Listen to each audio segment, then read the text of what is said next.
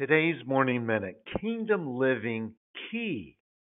And we read in Luke 13, verse 24.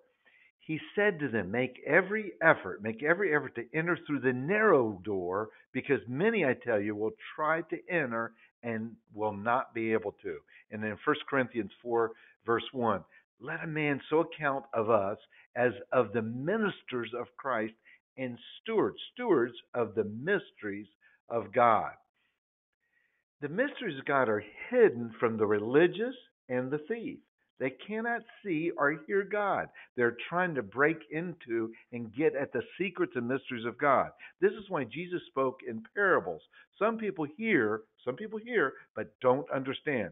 They see, but do not perceive. They live by tradition. They live by tradition and doctrine rather than the living Word of God.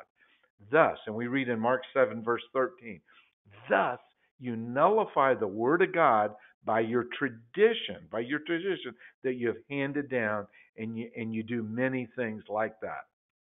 We read in Galatians chapter 1, verse 11 and 12. I want you to know, and this is so powerful, I want you to know, brothers, that the gospel I preached is not something that man made up. I did not receive it from any man, nor was I taught it. Rather, I received it. I received it by revelation from Jesus Christ. The Holy Spirit living in the born again believer is the key that unlocks the spiritual door into the kingdom of God. Jesus is knocking at the door of your heart. God is standing at the door ready, waiting for you to open the spiritual door. He wants to give you all his good and pleasing gifts through the Holy Spirit. He wants you to receive his gift of righteousness. These mysteries are stored up for his children. They are not revealed to those who have not been grafted into his family through the blood of Jesus Christ. These gifts are delivered when the Spirit of God is invited into your heart. The Spirit of God is revealed as you study his word and spend time seeking him. Revelation and understanding of God comes to those who seek him. This revelation often comes through your suffering and adversities. This revelation of him comes in your brokenness.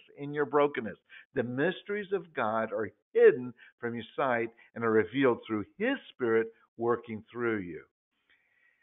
Paul said it was not man that taught him, but the Spirit and revelation of Jesus Christ, who is teaching you today. Lord, I invite your Spirit to come into my life. Forgive me of my sin and of my sin of self-righteousness. Fill me with your Holy Spirit today. Guide and direct all my ways today.